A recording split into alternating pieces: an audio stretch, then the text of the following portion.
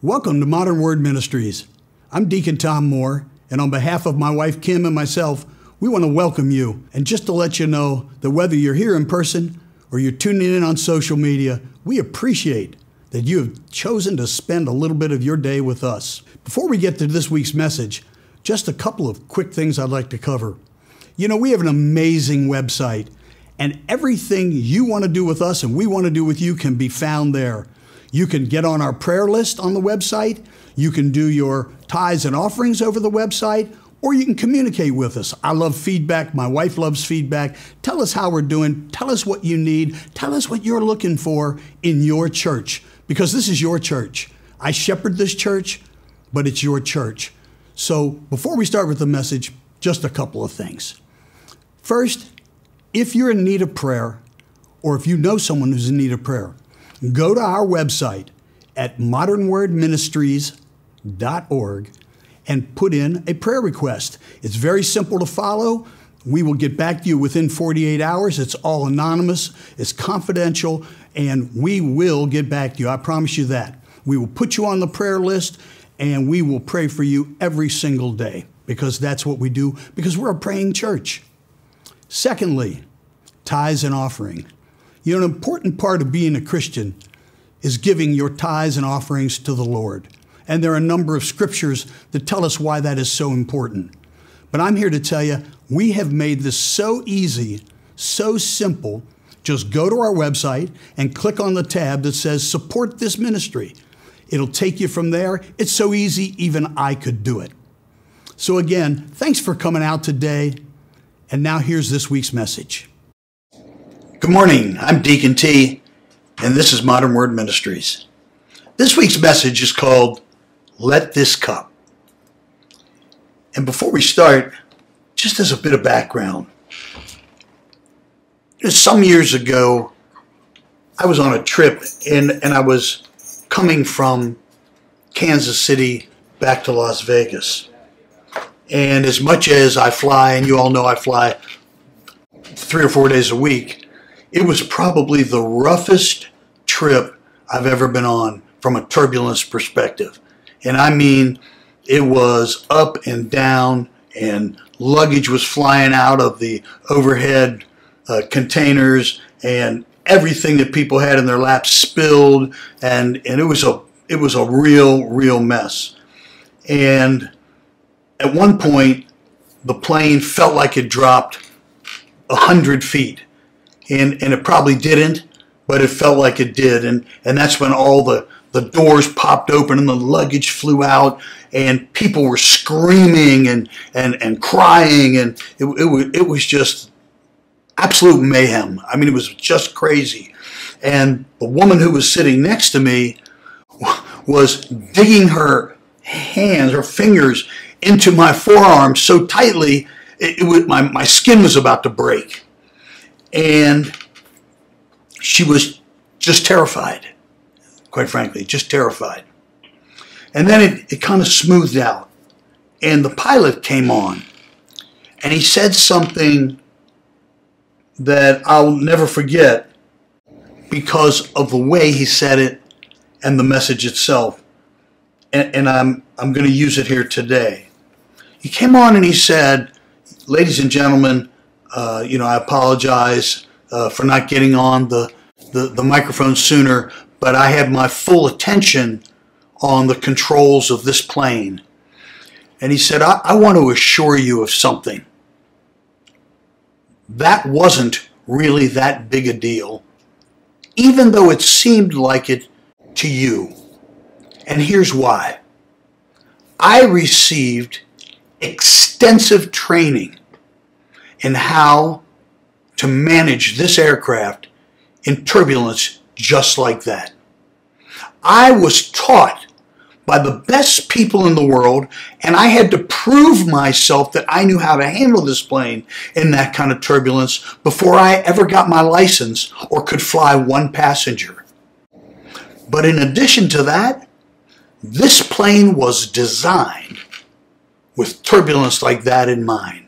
This plane wasn't designed for smooth air. This plane was designed from its shell to its rivets, to its superstructure, to its wings, to its tail, to the rudder, to the controls.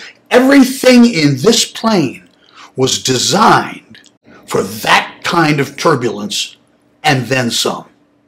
When the engineers put this plane together, they didn't just design it to look nice. They put within it, within its skin, all of the infrastructure, all of the pieces and parts that it would need to withstand horrific stress and horrific wind and horrific turbulence. And then on top of that, they put in an added factor for safety even on top of that. And I'm going to tell you, as the captain of this ship, not only were we in no danger, this ship wasn't even tested. That's how great the infrastructure, the design, and the execution of this plane is.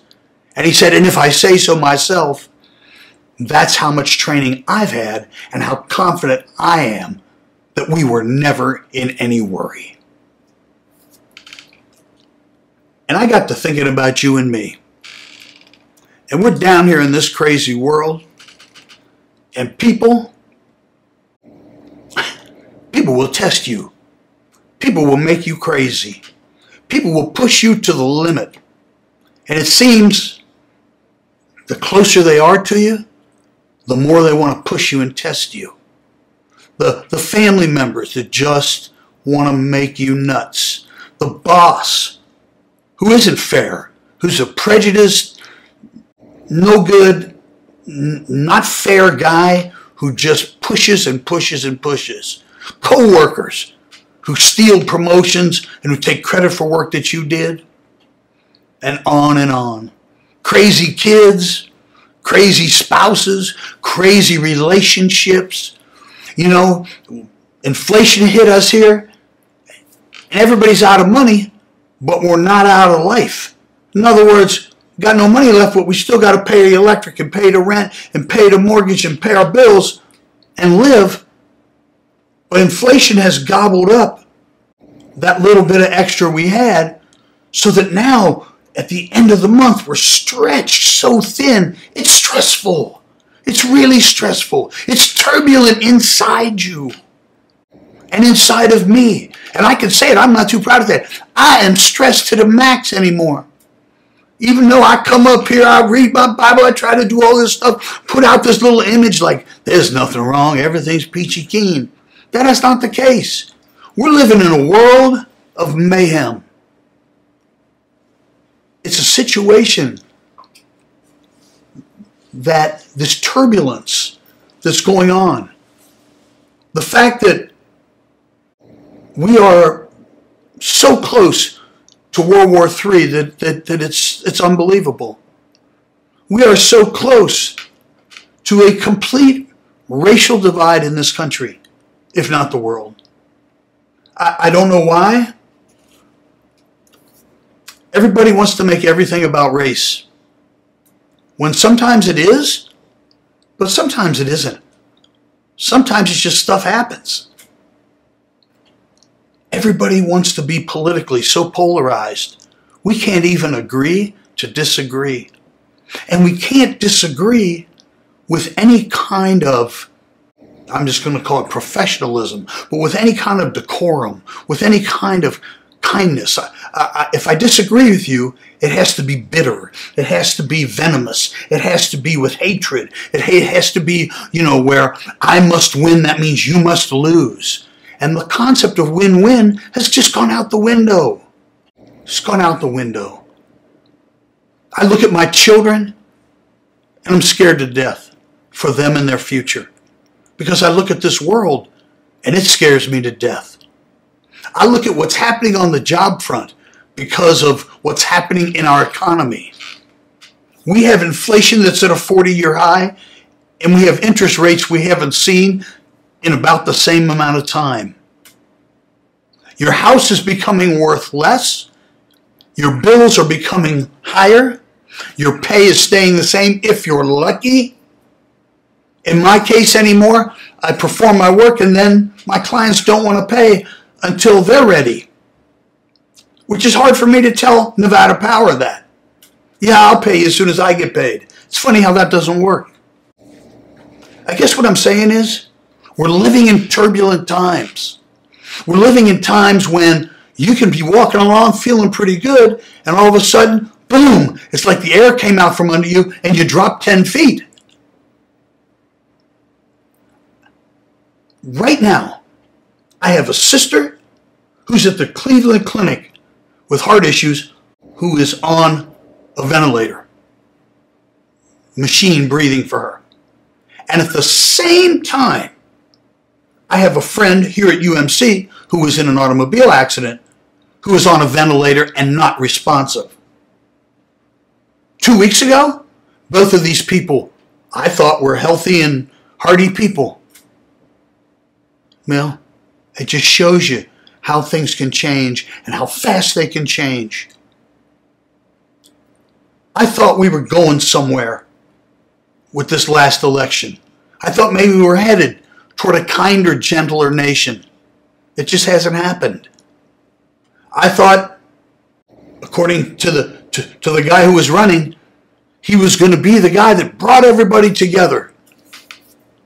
Well, as far as I can see, not only are we not together, I think we're further apart.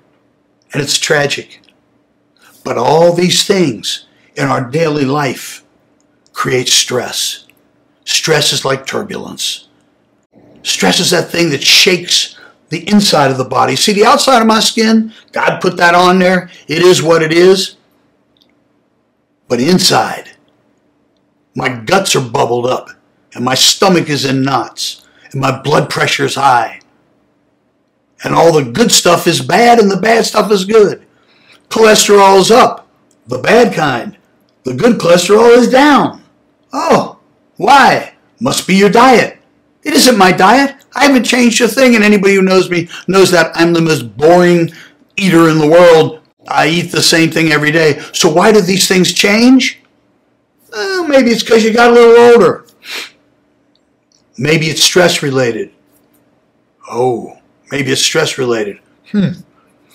Might be stress related because you and I, are trying to take 12 months worth of income and spread it over 13 months because that's what's happened with inflation. That's how it was explained to me. Just imagine that when you run out of money, you still have a month in the year to live before you get more money. My point in saying all this is this. Our ship, our plane, is under a lot of stress, a lot of turbulence, mental, emotional, spiritual, physical stress. But I'm here to tell you not to worry. You see, you're the captain of that ship, and that ship was designed by God. And it was designed to weather the storm regardless of how intense it gets. You know, our boy Paul, excuse me, our boy Paul, he wrote, more than half of the New Testament. But do you know that he wrote most of it from when he was inside jail? Now that could be some turbulence. Being in jail, let alone trying to write the Bible. But he did. And he did that, and he wrote it for us. And he wrote it for us. Because you see, the Bible is to us what that training and those flight simulators and all that is for the pilot of that plane I was on. He got trained by Southwest Airlines and by their simulators and by their expert training pilots. You and I have been trained through the blood of Jesus Christ who died for us. And we are left the training manual, which is called the Bible. We are left His Word. And we are left the Holy Spirit that He left with us when He left to help us, refresher training, help us get through these things. That's right. But I want to talk about the design of your plane, the engineering of your ship. The engineering of your ship. Why I believe that just like that jet I was in that day, we are designed. We are not going to crumble and crater. We are not going to fall apart. Our wings aren't going to get torn off. Our rivets aren't going to pop out. Our fuselage isn't going to break in half. Our tail isn't going to fall off. Our rudder isn't going to crumble. We're not going to lose control of our plane. Do you know that those 727s can fly even if one of the engines goes out? And so can you. How do I know that? Because if you, like me, believe what the Bible says, and we believe that it's factual, that it was written by men who were inspired by God to write down his truths. Our boy Paul, when he was in jail, and he was writing the letter to the Corinthians, the first letter, let me tell you what he said. And now I'm talking about all these things in our life. The temptations we face, the problems we face, the sheer madness that is around us. He's referring to temptation, but you will see that this applies across the board to our life. And what I'm going to call the attacks on our body, the attacks on our mind, the attacks on our spirit. In 1 Corinthians 10 and 13, Paul said, no temptation. He's writing to you and me now. No temptation has overtaken you except what is common to mankind. In other words, you ain't special, bro. You're not getting hit with anything that anybody else doesn't get hit with. It's just turbulence. You have it, I have it, he has it, she has it, she has it, he has it. All the people here have it. And all the people out there who are watching this online have it. We all have the same things. Name something. Sickness, health, money, crazy kids, crazy spouse, problems with my job, problems with my boss, need a new car. I don't know. Health problems, skin cancer on my back. It never stops. But guess what? I'm not special in that regard. Because everybody I know has the same stuff. Maybe a different health challenge. Maybe a different money situation. Or they have something else. What he's saying is, you're not facing anything that we all don't face. So relax. Take a deep breath. You're not unique. Don't worry. You're not getting hit with something that like nobody can relate to. And then he goes on to say this. And God is faithful. Woo! He will not let you be tempted beyond what you can bear. Okay? And I'm going to replace the word tempted with tested. Okay? God's faithful. In other words, he's going to do what he said. He's going to look out like he said. He will not let you be tested beyond what you can bear. In other words, he is not going to put so much turbulence in your life that your personal plane falls apart. But when you are tested, he will always provide a way out so that you can endure it. What Paul just told us there is, there's going to be tests. Don't be surprised, we all have them. We all have the same ones. Little tweaks, little twists, but we all have the same ones. But God, who set all this up, he's not going to leave us hanging. He's not going to let us get tested beyond what we can handle. He's not going to give you so much you crater. And he's going to make sure, God is going to make sure that he provides a way out so that you can endure it.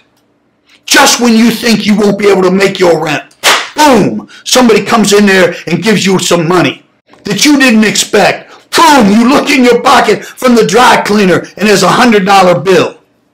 I'm using these as trite examples, but you know what I'm talking about.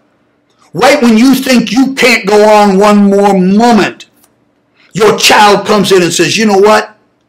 I've seen the light and I'm going to act right and do right, and they do. Just about the moment you think you can't take one more treatment, the doctor says, I can't find any sign of this. You're in complete remission. You've been healed. I don't understand it, but it is what it is. No more treatments for you. See, that's God giving us a way out. Just when you think you can't take one more day, one more argument, one more interaction with someone, God fixes it. God opens your heart and opens their heart. God makes it work. I'll be honest with you. I got no problem here being transparent. There are some days when I want to choke my wife, but not as many as she wants to choke me, because I deserve it. I'm a knucklehead. Absolute knucklehead. Deacon knucklehead. There you go. How's that? But you know what? Just about the time, after 30 some years, where you say, I can't take you another day, God comes in there, and we hug each other, and we say, I can't take you another day, but I couldn't and wouldn't want to live without you another day. And God works his magic, and then there we are. Good for another 30 years, 35 years. Absolutely. So you see, you can bear whatever's coming your way. I'm preaching to myself. In case this doesn't apply to you, and you just have a life of la-ti-da and graham cracker crust and you know, God bless you. Count your blessings and keep going. But most of us, it's not the facts. It's just not life. That doesn't mean life is bad. You see, the thing is, the fact that you're facing situations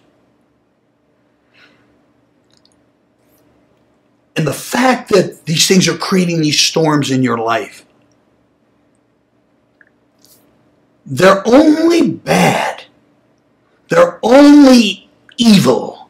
They're only negatives if you and I allow them to be perceived as that, instead of trying to figure out something in them that's good. Something you're getting out of it. Something you learned. You see, the enemy wants to get you. He wants to get you off your game. He wants me to walk out of my house and not interact with my wife, because my wife is my spiritual center, my anchor, and I am hers. And the devil would like nothing more than for our family to get all tore up. That's toe up, from the flow up. Because Kim and I split up or something. Oh, that would be a devil celebration day. God ain't going to let that happen. He ain't going to let that happen. Absolutely not. And he's not going to let it happen because we are his children. People make you crazy. Everybody knows that. And anymore, social media and the access and the ability to be able to mess with people and say anything and everything without any ramifications, without the other person having any recourse. It's tragic. It's not a good thing. But it is what it is.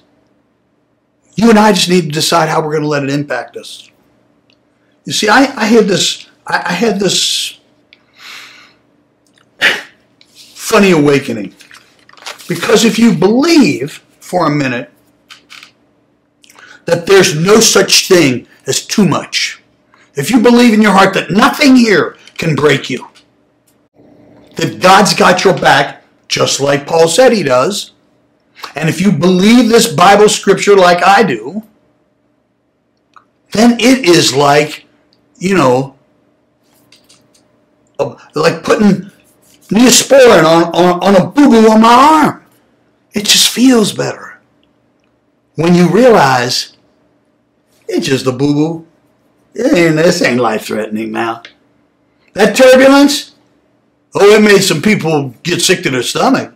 It made some luggage fly around. It made a bunch of people spill their Coca-Cola. Oh, yeah. But it didn't sink the plane. Nobody died. Everybody's fine. Probably brought some people closer to God. Amen? All kidding aside. But here's the thing. And I want you to think about this for just a minute.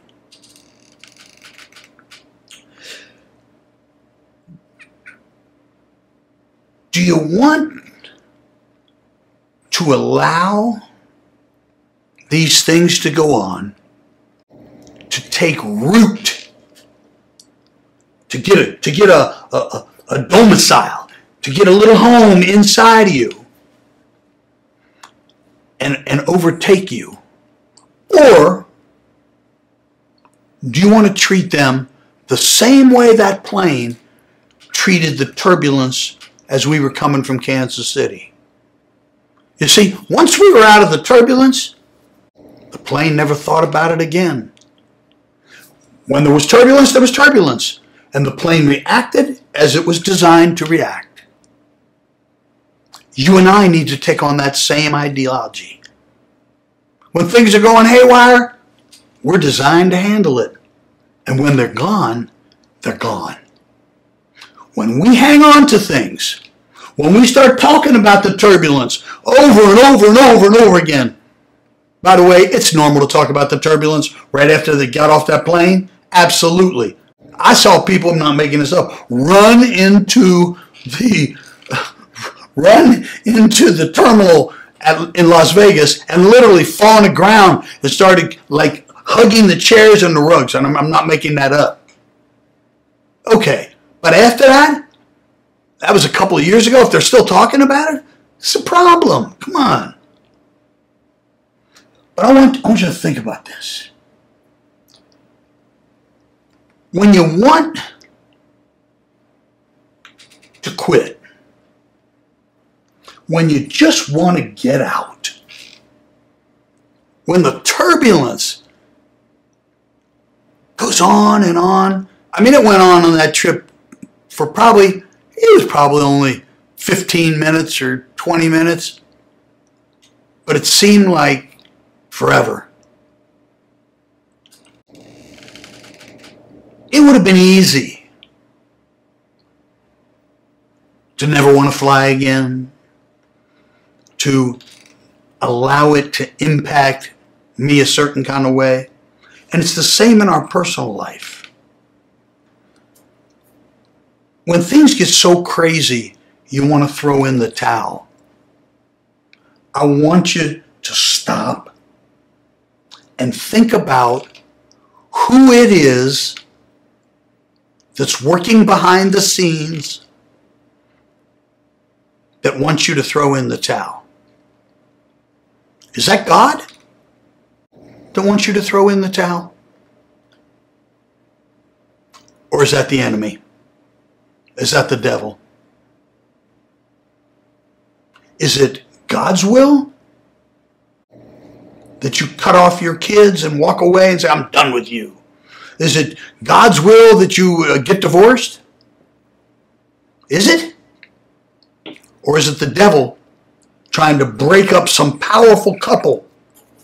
Because that couple together has so much more durability, influence, dynamic power than the two do individually. You know the law of synergy, right? In the law of synergy, 2 and 2 is not 4. In the law of synergy, the combined strength of the 2 and 2 is like 6. Because together we know how to maximize each other's strengths. So having said that, we are pulled by our love, by our commitment, by our relationships, to hang in there. It has been a really rough couple months for my wife and I. But you know what? We've been together way too long for a couple of rough months to do us in. And they say, and people have said, I ain't going out like that. Exactly. Exactly.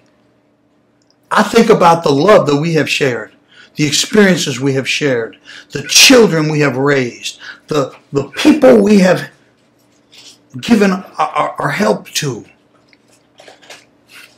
over all these years. Give up now? That's the devil. That's the devil on top of that. The devil is on top of that. That ain't God. No way. No way.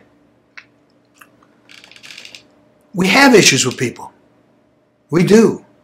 Do you ever notice that turbulence isn't created by things? Hello. That was an eye-opener. JC went, oh, wow. But it's true. Turbulence isn't created by things. You ever notice your car? It doesn't create turbulence. I don't care if it doesn't start, it doesn't run. It's a little issue. It's not turbulence. Turbulence focuses and follows people. People create turbulence. Things don't have that kind of impact on you. They're not in your soul. You haven't. Help me. Help me, somebody. When you pour into people, so this applies particularly to the people closest to us, when you pour in and help and love and nurture and develop people who somehow then just turn their back, or worse, overtly hurt you, it's a real wound. It's a real hard thing. And what does God say? We need to forgive them. What does Deacon T say? You go punch him in the eye. But that's the human part of me. I'm laughing when I tell you this. So don't anybody write me or post anything negative about me, or I'll hunt you down like a dog. So I'm going to say this in humor. There's a passage in the Bible that I really dislike. I really do. Because it's really true. And I hate it when something like gets in the way of the earthly T-boy who wants to go do things that he wants to do that aren't really what God wants him to do. And that would be in Matthew 18 and 21. Our boy Peter, we all know Peter. Yeah, Peter, cut off the ear Peter. Peter cuss everybody out Peter. Peter be whooping on people Peter. That Peter. He was a roughneck dude. He was a thug. Peter came to Jesus. This is Matthew 18:21. Peter came to Jesus and asked, Lord, how many times shall I forgive my brother or sister who sins against me? And I think it was interesting to say he said brother or sister, even though he's meaning like mankind, brother and sisterhood. But I was thinking my brothers and sisters. I was thinking, cousins, aunties, family members. But anyway, how many times shall I forgive my brother or sister who sins against me? And Peter then goes on to say, up to 7 times? And Jesus says, this is Deacon T's least favorite part of the Bible. Matthew 18 and 22, get ready. Jesus says, I tell you, not 7 times, but 77. Ugh. I don't like that passage. You mean to tell me when people do me dirty, I'm supposed to forgive them 77 times? Come on. There's got to be a limit. There is. 77. At least so says the Bible. You get the point. The point is, I don't want to forgive. Oh, I'll give you a break 1 or 2 times. But after that, really? Why do I have to keep forgiving you and you just keep doing me dirty? I hate the answer. But the answer is because I got saved, I accepted Jesus Christ as my Lord and Savior, and because that's what the Bible says I'm supposed to do, Jesus said it himself. It isn't up to me to determine how many times I forgive you.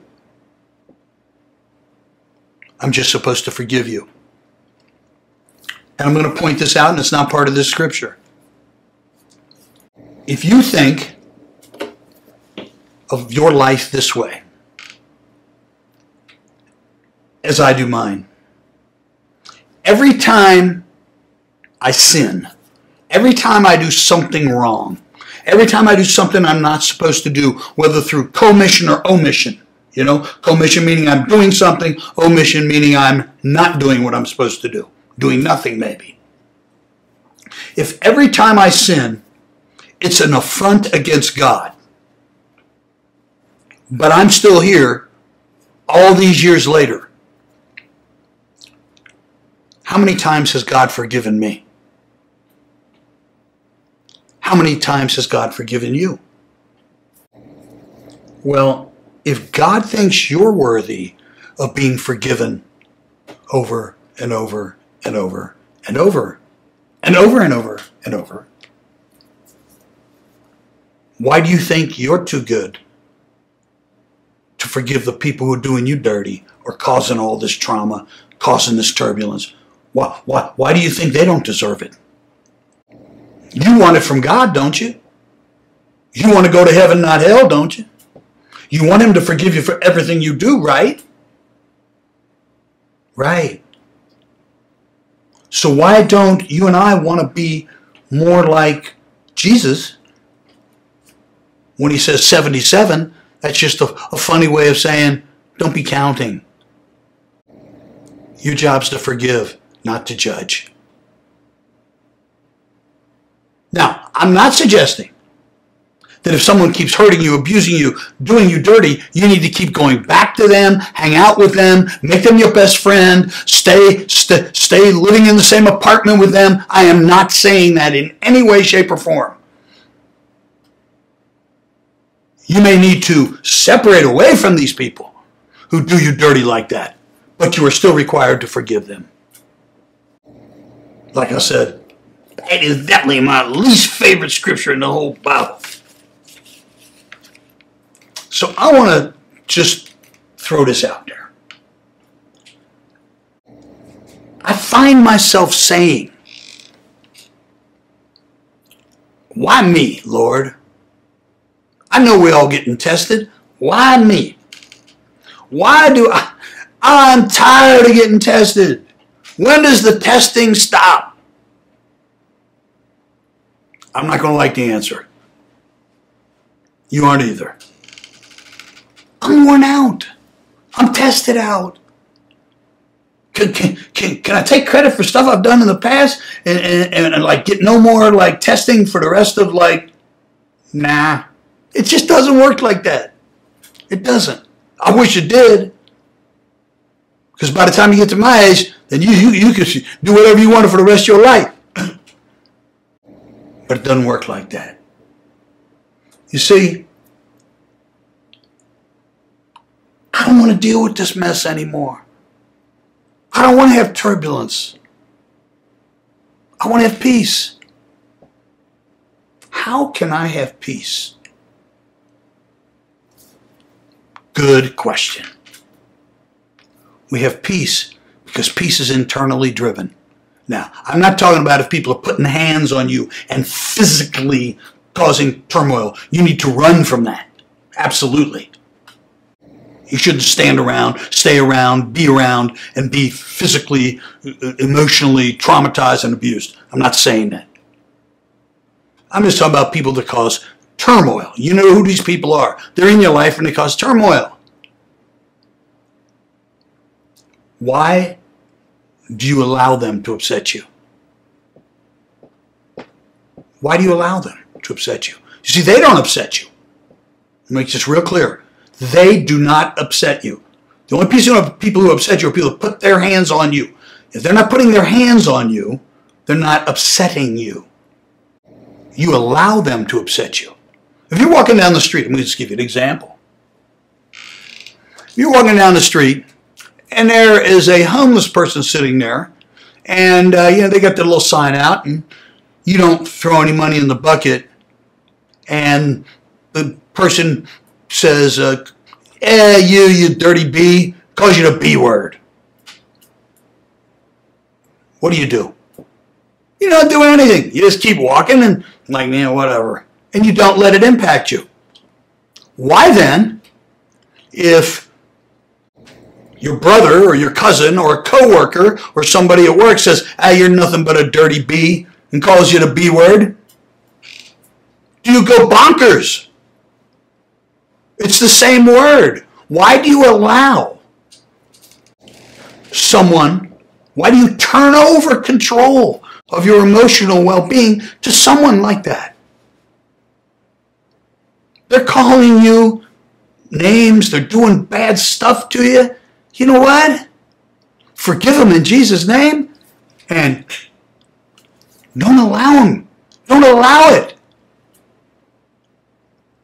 Smile. Chuckle.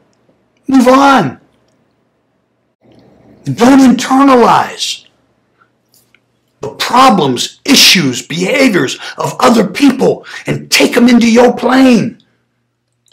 Because this is going to be painful what I'm about to tell you. Because when you do that, you're causing your own turbulence. It's like if the pilot turned the darn plane upside down and started flying all crazy on purpose. That's what you do when you allow the words, the actions of other people, and you take them inside yourself and let them make you a crazy person. Cut them out. Just like that. You have no power over me. My happiness is internally derived. My calm is internally derived. And you want to see somebody stop messing with you? Stop responding. You see, I have found that most people mess with other people when they themselves are unhappy with their own life, or they have some jealousy, some reason they think you got more than you should have. So my answer to them is, all that is on you, and I'm going to make sure it stays on you. And I'm not going to take it and put it in me and upset my own calm, create my own turbulence. See, I'm on this new kick now. And we won't wrap up here in a moment. But I'm on this new kick now. And I don't know where I read this, but I read it, and now it's like, I look at it all the time. I have it written on my desk. I don't want less problems in my life. I want more skills to deal with them. That's what my prayer is. Lord, I want more skills to deal with these problems. Because you know what I figured out? If I keep asking for less problems, I never grow. Because I've never faced more adversity. I've never faced different turbulence. So, as a different kind of example, if I want to be smarter in some area, I have to go study. I have to acquire new knowledge. I have to acquire new skills. If I want to build myself a new house, I have to learn how to do things more competently. I have to acquire more skills. Or I could just say, I'm not going to build a new house. I don't care about the quality going up. It'll be okay. Mediocre. Because that's okay. I don't want to be okay. I don't want to be okay. I want to be great. I want to be the best I can be at everything. So I want to be the best at solving issues. I want to be the best at handling people. I want to be the best at resolving conflict and finding my calm spot. And the more skills I have, knowing that God said, what'd he say? But when you're tested, he will always give you a way out so you can endure it. I'm going right back to the first thing we said. So I'm okay getting more turbulence. When I start looking at it like, as long as with the turbulence, I'm developing more skills on how to handle it. So then, as I practice those other skills of just saying, bye. What you say, I'm not internalizing. So I'm cutting out the noise and at the same time getting more skills. Pretty soon, I'm all yoked up. And life seems much easier because A, I've cut back on the noise, and B, I have more skills. Rather than just staying at the same skill level and just praying for less noise. You got to do both. And I really believe that. So Maria's going to start our music. And as we do, I want to close today by saying this. Issues, concerns, challenges, problems, just a part of everyday life. If you believe like I do, that God's in control of everything, and that God is in control of these crazy situations, and that most of this stuff is either a test of us, a test of somebody else, or a growing learning experience where our skill set is being polished off so we're better capable, better competent people. That the amount of turmoil we have, the amount of turbulence we have, is all how we interpret it. It's all how we take it in. It's whether we look at being called a name like we do when the homeless guy says it, or when somebody at work says it. What's the difference? Somebody's calling you a name, they're calling you a name. See, so the ability to get that kind of discipline, that kind of skill, that kind of learning and education, so that we don't fall into every bit of other people's turbulence that they want to dump on us, or B, hanging on to it and creating our own. See, your ship is going to sail. Your plane's going to go. It ain't going to come apart. God isn't going to let it. He says so. He says so in 1 Corinthians. So I'm not worried about that. Now that you know that, He is going to give you a way out. It will never crush you. You got to believe that and operate accordingly. Pray with me. Pray with me for more skills. Pray with me to grow. God gave you the ship, and the ship can handle it. What we need to do, you and I, is make sure we become the best pilots of our ship we can. Training, the simulator. How do we do that?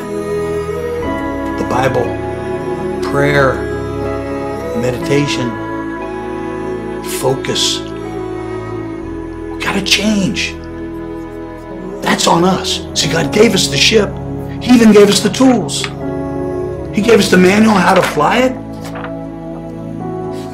He gave us all these examples of simulations that went on with Paul and Peter and all these other people. But when we don't go to the manual, when we don't read the instructions, when we don't look at how other people handled things, and suddenly we got turbulence. I don't know about you, but I know what I do. I start panicking. I start pulling levers. Maybe we should speed up. Maybe we should slow down. I don't know where to go. Maybe I should go here. Maybe I should go there. And I start freaking out. And when I freak out, it's ugly. Because when I freak out, I'm not going to say you do. When I freak out, I think most of us tend to go back to what we were good at or thought we were good at once upon a time, before we got saved, before we read the Bible, before we said we were Christians. Me, I go back to being unhappy Tom, mean Tom, angry Tom, right? I'll make sure you don't hurt me by crushing you first. Really, really unattractive stuff. I don't want to go back there. But if I don't read the manual, don't learn how to fly the ship, don't learn how to hang on during turbulence and not panic, because I know that even in the turbulence, provide a way out so you can endure it. I'm just reading what Paul wrote. If I don't do those things, then I'm a panicky, unprepared pilot. It's going to be a problem. And it's going to be a problem. I don't want to see you go down like that. I don't want to go down like that. And I can assure you God doesn't, because he says so right here in 1 Corinthians. So share with me. Pray with me. When you need to talk to somebody, reach out. Reach out and get somebody calm. Somebody who's flown through that storm. Somebody who's been through that same turbulence. What did it say? Nothing is overtaking you except what is common to mankind. Somebody's gone through what you're going through right now. If you can't find them, you call me. You go to our website. You go to our website. My phone number is in there. I challenge you for this. I challenge you to go to about any other church you can find. See if you can find a pastor's cell phone in there. And it isn't some cell phone I don't answer. It's the one and only cell phone I've had since I moved to Las Vegas in '93. I challenge you to see if you could find somebody else's phone number. I'm not here to play. You see, I'm a guy who's been through a bunch of turbulence. So maybe I can help you. Maybe I can help you here on Sunday. Maybe you'll listen to this on Tuesday. Maybe you'll come back and listen to it again. I just want to assure you of this. No matter what you're going through, God's there with you. And I'm praying for you. That you can count on. Lord, we thank you for bringing us out here today. For giving us your mighty word. We're looking for help, for calm, for reassurance. Show us the way. Show us the walk.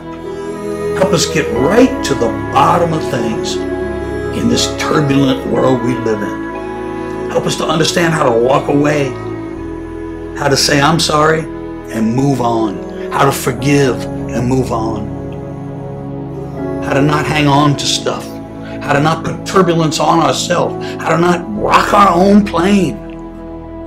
And more than anything, show us how to live a full, loving, well-prepared life. Let us be skillful masters of our own plane, because we get more and more training the older we get, the wiser we get. We ask you to bless us in all these things. In the mighty name of your Son, Jesus. And all God's people said, amen. So, amen, everybody. It has been great being here with you this week. We'll be back next week. We're working on something I think you're going to like, something a little different. Until then, remember this. God's going to see you through, and I'm going to pray for you. This is Modern Word Ministries, where you can come as you are, but you will never leave the same. God bless you all. I love you so much. Have a great week. Be safe. I'll see you next week. Bye-bye.